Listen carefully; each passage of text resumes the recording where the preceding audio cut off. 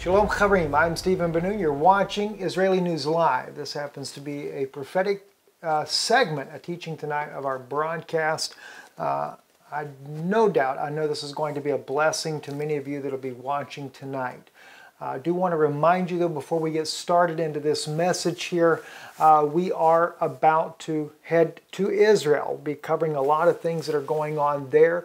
Need your support. We need your help to make this all possible. Everything's taken care of. Tickets have already been purchased, so we are definitely on track to be there, but it is a tremendous undertaking and we need your help and the preparation along the way, etc.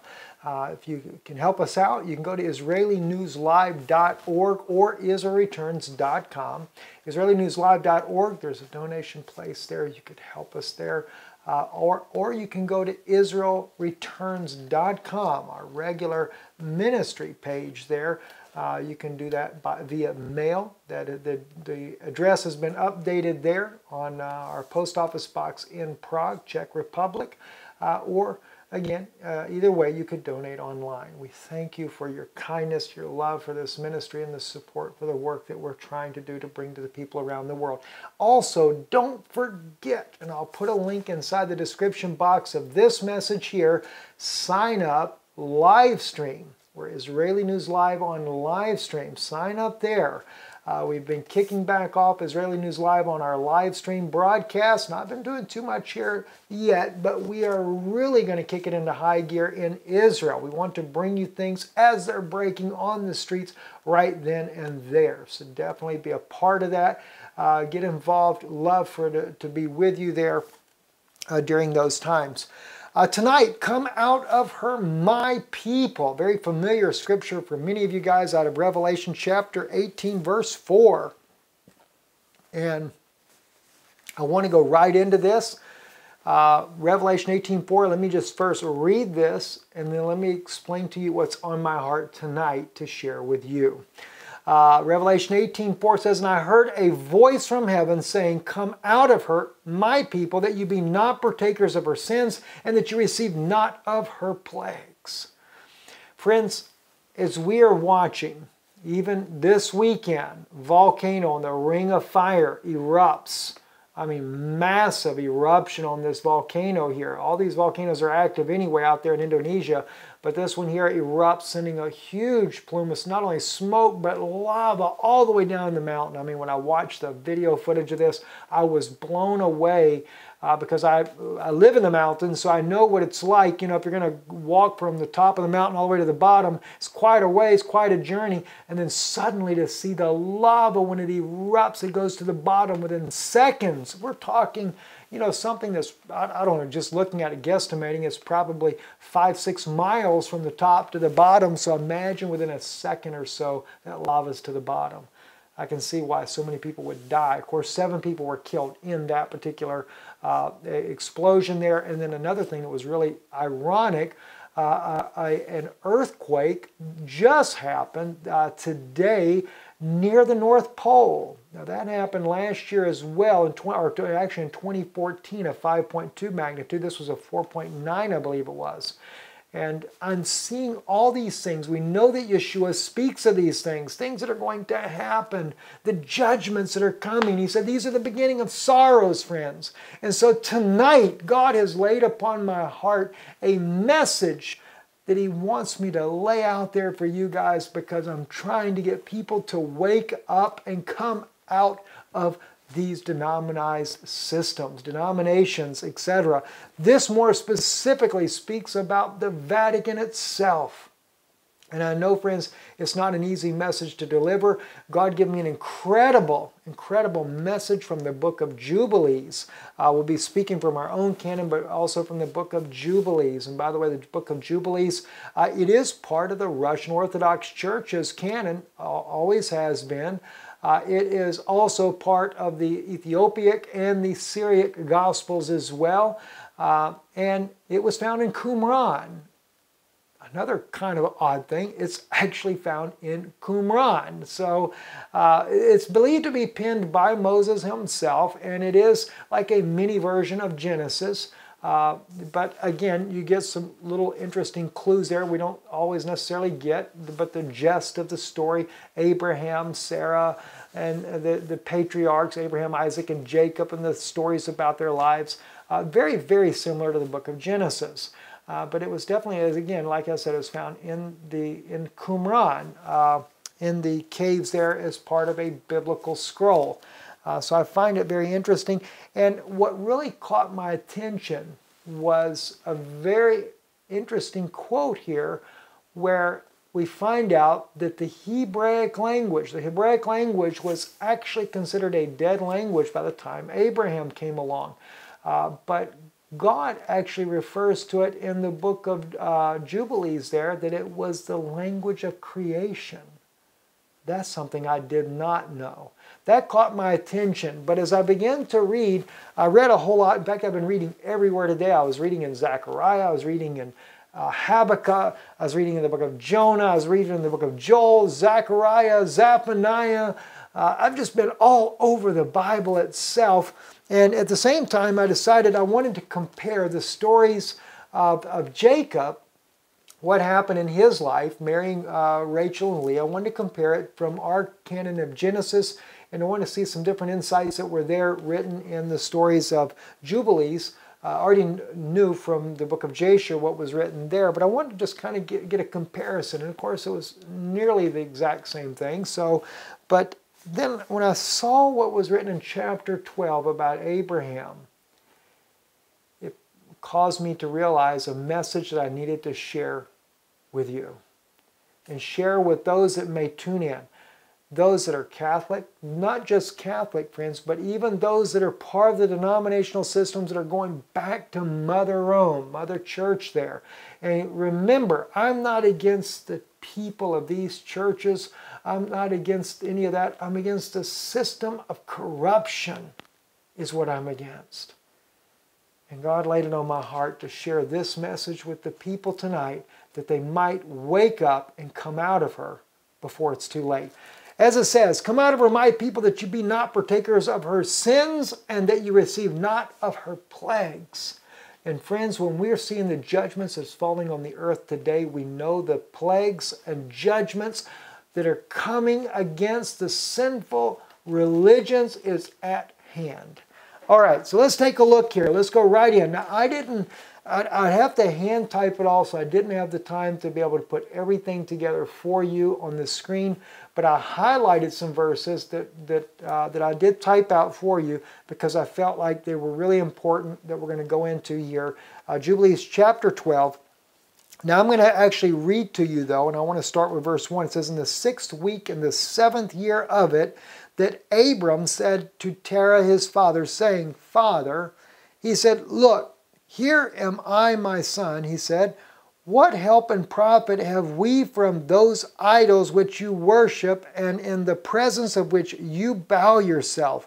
For there is no spirit in them. Now, this is Abram talking to his father, right? Talking to his father Terah. He says, so, there's no life in those idols which you worship, and in the presence of which you bow yourself. And my Catholic friends, think about this long and hard.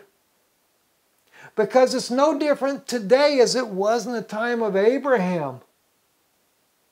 They claim Christianity, but yet, my gosh, I take you there and show you, I've got video footage, statues of Mary in Jerusalem and the old city there, and the different churches that the Catholic Church has, and the candles that are being burnt, and the bowing, and all the different idols and statues and everything else. I've seen it myself. I've videoed it. I have photos of it, etc. And everybody knows it goes on in Catholic churches all over the world, especially here in Europe. There's statues of Jesus everywhere. Every neighborhood you go into, they have statues of Mary or statues of Jesus there, and candles burning all over the place, all over Europe. It is totally nuts. and how much statues of idolatry that is perpetrated by the Catholic Church. But yet there's good people that are part of these systems, and they don't realize there's no life in these statues. The life is in Jesus Christ, and He came and He died on that cross in order to impart that eternal life to us. All right, now, so let's look at this, friends. So He says to him, which you bow yourself. He says, for there is no spirit in them. They are dumb forms. They mislead the heart. Do not worship them. Worship the God of heaven who causes the rain and the dew to fall on the earth and does everything on the earth and has created everything by His word. And all life is from His presence. Why do you worship things that have no spirit in them? For they are the work of men's hands, and you bear them on your shoulders, and you have no help from them, but they are great cause of shame to those who make them, and they mislead the heart of those who worship them. Do not worship them, for his father said to him, I also know it, my son. But what shall I do with a people who have made me serve them? See, Terah knew that it was wrong, but he says, what do I do? He says, if I tell them the truth, they will kill me because their soul clings to them, so they worship them and honor them. And that's what we run into as well. The more that I try to tell people the truth, the more they want to stone me for it. Now watch what Terah says. He says, keep silent, my son, or they will kill you. And these words he spoke to his two brothers, and they were angry with him, and he kept silent. So Abraham ended up having to hold his peace. It's terrible.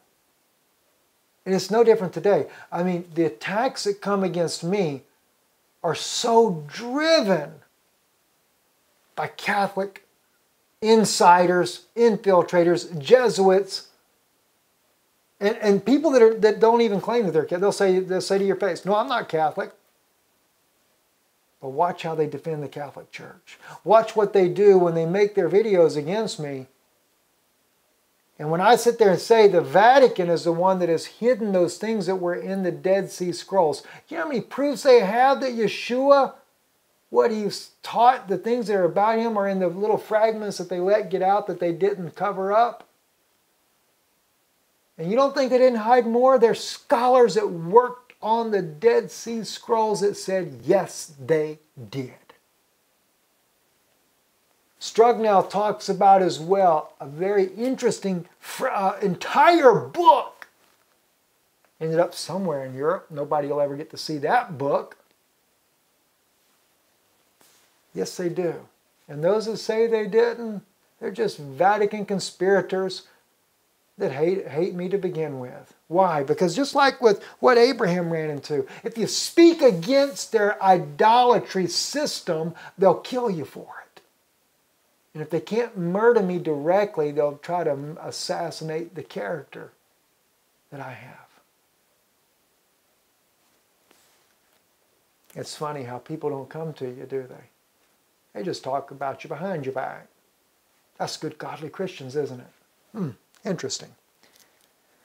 Anyway, in the 40th Jubilee, in the second week, the 7th year of it, Abram took him a wife, and her name was Sarai, and the daughter of his father, and she became his wife. And Haran, his brother, took him a wife in the 3rd year, in the 3rd week, and she gave birth to a son the 70th year of his week, and called his name Lot.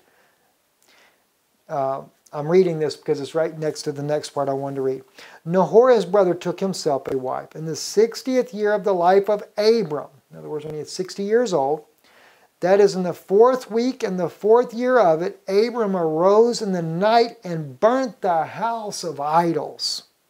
And he burned all that was in the house, and no man knew it. And they arose and sought to save their gods from the fire. Haran hasted to save them, but the fire flamed over him, and he was burnt in the fire, and he died in Ur in the Chaldees before Terah his father, and they buried him in Ur of the Chaldees. Terah went out from Ur in the Chaldees, and he went and his sons to go into the land of Lebanon and into the land of Canaan. And he dwelt in the land of Haran, and Abram dwelt with Terah his father in Haran 2 weeks of years. Now, it's interesting. Abraham himself burnt that house of idols. Now, there's a passage of Scripture. I don't know where it's at, but there is actually a passage of Scripture, just come to my mind now, remembered it now, that speaks out that Israel themselves will actually destroy the Vatican. But it's using the terminology of Esau. We're talking about the nation of Israel, the judgment that God will bring upon the Vatican, and I believe that that judgment takes place after the death of the 2 witnesses. Now, before the end of this video here, what I'll do, I'll quickly look after I stop, and I'll see if I can't find it, and if I can, I'll make sure that it's part of the video. We'll just cut it in and splice it in at the end there about that. All right, now, so we see this. Now, Abraham, though, of course, he's just Abram at the time, he begins to seek for God. You get down to verse 17, it says, and a word came into his heart, and he said, all the signs of the stars and the signs of the moon and the sun are all in the hand of the Lord. Why do I search them out? He begins to wonder why he's doing this. He says he desires, he causes it to rain in the morning and the evening, desires, he withholds it, and things are in his hands. And he prayed in the night and said, my God, God Most High, you alone are my God, and you and your dominion have I chosen, and you have created all things, and things that are the work of your hands. Deliver me from the hands of evil spirits who have dominion over the thoughts of men's hearts, and let them not lead me astray from you, my God, and establish me and my offspring forever, so that we do not go astray from now and forever. What a prayer. Abram, I mean, it's just like today. How many of us really think and pray and ask God, seek God, and say, God, don't let me go astray. There's all kinds of voices in the land today, but don't let me go astray. Not only me, but not even my children or all of my descendants that would come after me. Abram was praying like that. All right, now, he said, shall I return to Ur the Chaldeans who are trying to find me? Should I return to them? Am I to remain here in this place?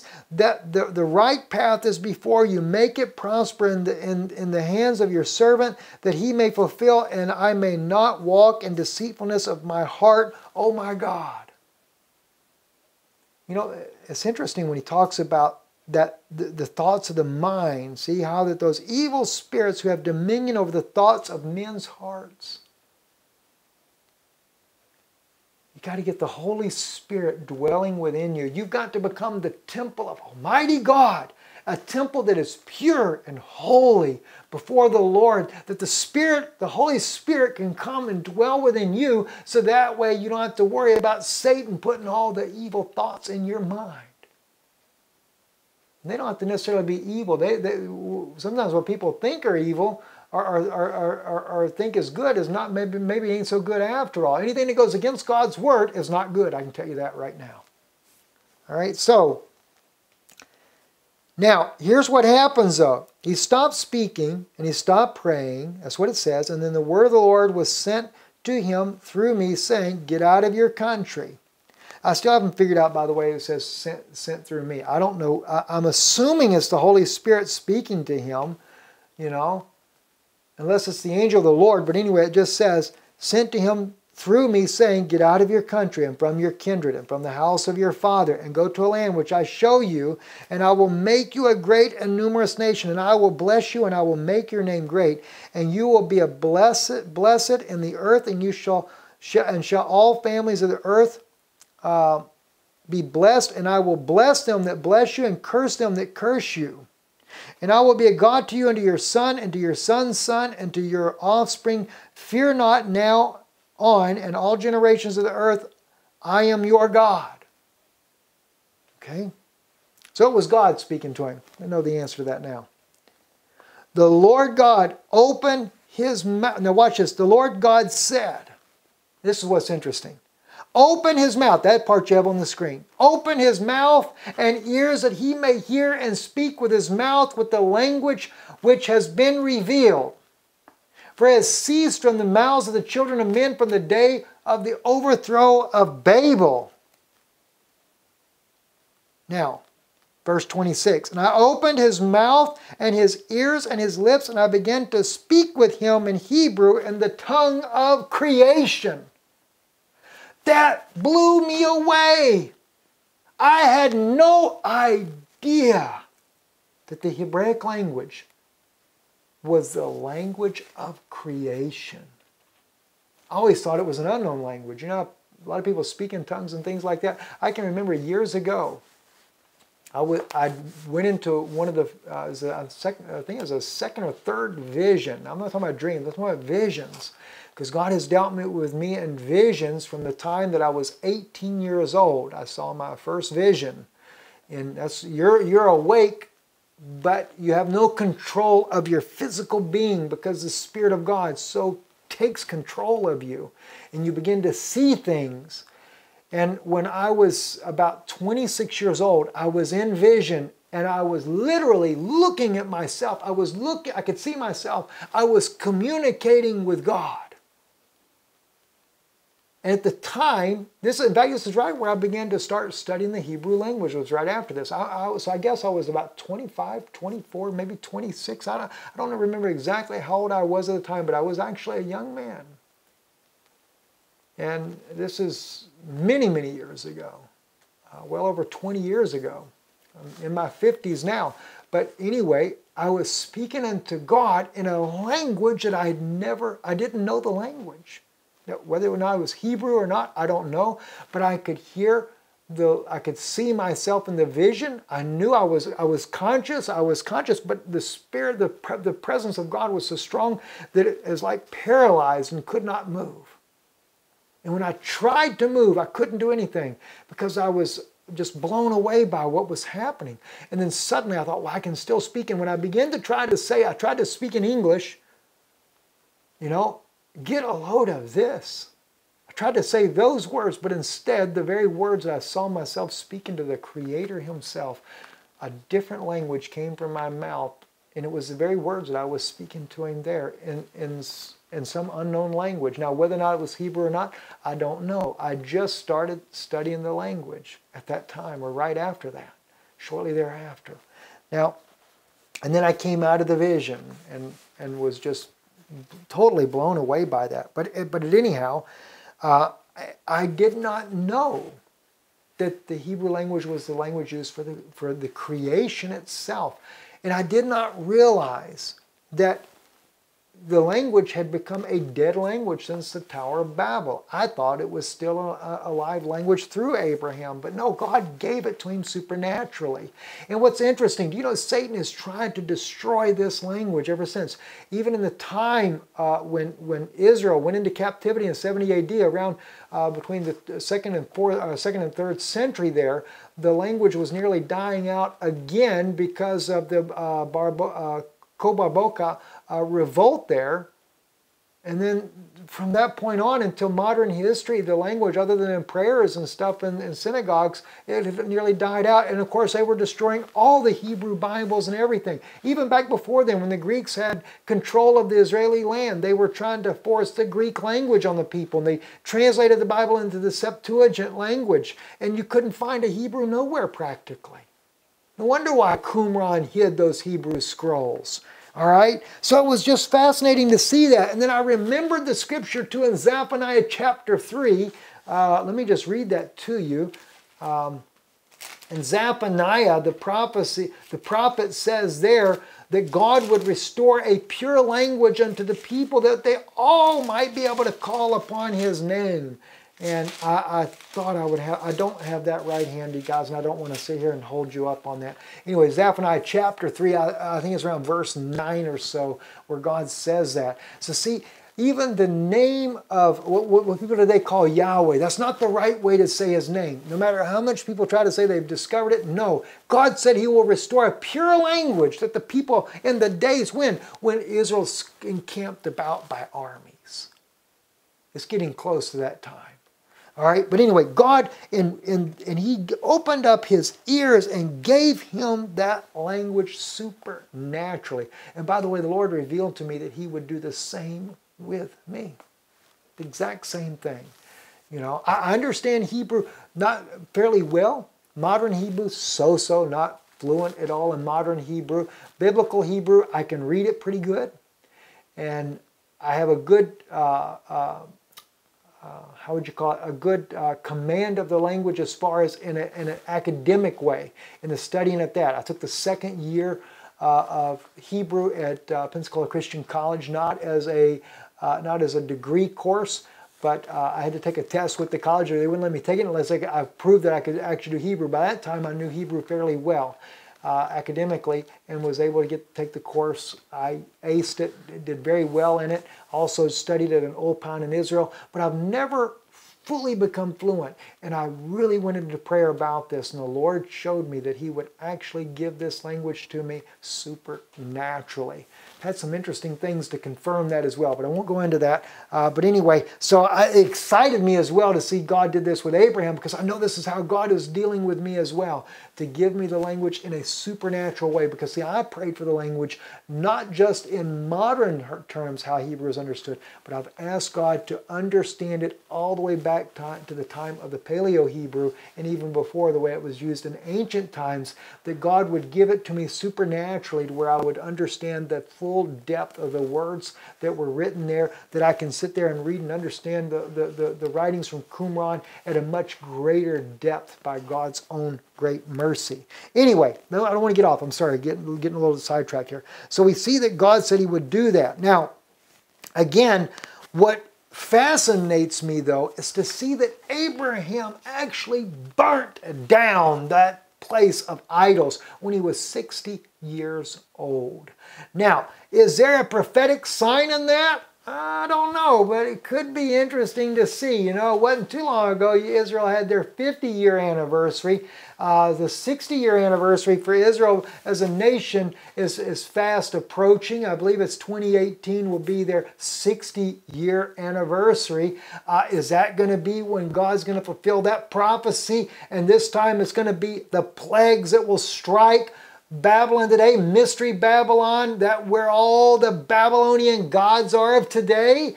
Well, very well could be, because we're definitely on course for that there. Let's take a look real quick here. Matthew chapter 3, our beloved Savior Yeshua. What does he say? Indeed, John says this, indeed I baptize you with water unto repentance, but he that cometh after me is mightier than I, whose shoes I am not worthy to bear. He shall baptize you with the Holy Ghost, or the Holy Spirit, and with fire.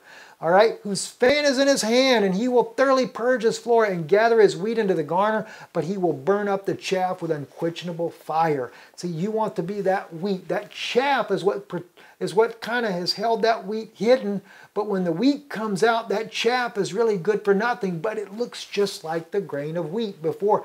You know, we've actually farmed wheat when I was younger.